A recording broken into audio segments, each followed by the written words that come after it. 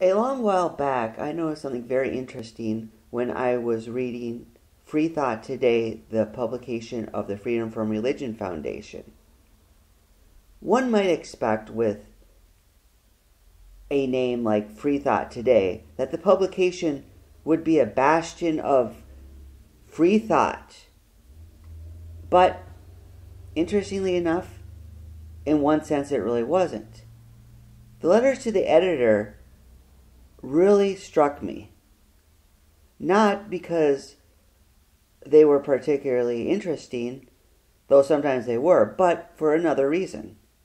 I noticed every single letter praised Free Thought Today and or the Freedom from Religion Foundation.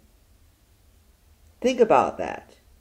Wouldn't you expect a newspaper that calls itself Free Thought Today to make an example of free thought and have the letters to the editor be critical exchanges of dialogue? You would expect there to be a lot of letters where people say, I disagree with this, I disagree with that. But why aren't atheists engaging in more free thought? Why are they doing is blindly praising Freedom from Religion Foundation? The point is not whether Freedom from Religion Foundation is worthy of praise or not. They do some things that are good, some things that are not, in my book. But the point is, why aren't atheists questioning them more? I know something very interesting as well when you compare it to other magazines or newspapers. Pretty much any newspaper you look at out there, the letters to the editor are critical of the newspaper. Even something like Time magazine, the letters to the editor are critical. People magazine is an example of something that is full of letters to the editor that are critical. They have people who praise them, sure, but people criticize them. And a lot of people think People magazine is a rather superficial thing, whereas something like Free Thought Today would be so deep and intellectual. Funny how that works. Why do atheists love to call themselves free thinkers so much? Is it because they are the only ones who think freely? I don't think so. It makes me wonder, do they say it so much because they want to convince themselves that they are? Like Shakespeare said, methinks thou protestest too much. That seems like what the atheists are doing. They need to scream it from the rooftops that they are free thinkers. It seems like they are insecure. Interestingly enough, Paul Kurtz made a wise observation about religion. He said, it's not that religious people are not critical of other ideas.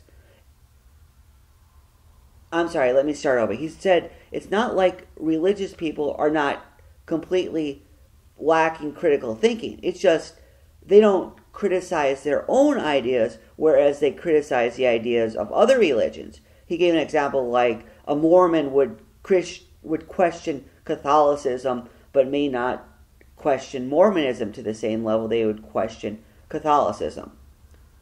That's a very valid point. In a sense, everyone's a free thinker. If being a free thinker simply means that you question ideas that you don't like. Atheists are the same way as these Christians. They don't give the same scrutiny to atheistic ideas that they give to religious ideas. Most atheists will talk endlessly about the problems of religion, but they don't talk endlessly about the problems of atheism. They don't criticize the atheistic saints and prophets like Madalyn Murray O'Hair, Dan Barker, Paul Kurtz, Richard Dawkins, Christopher Hitchens. They blindly follow them. It's rare to see them question that. Some of them do on occasion, sometimes, but not to the same level that they question religion. It takes a rare individual to be a true free thinker. And a true free thinker is someone that questions their own sacred views just as much as the views they don't like. Not too many people out there exemplify the virtue of free thought. Like many virtues, it's an ideal that many may strive for, but few actually attain. So think of this next time you read newspapers that call themselves Freethought Today and things of that nature. Think about it.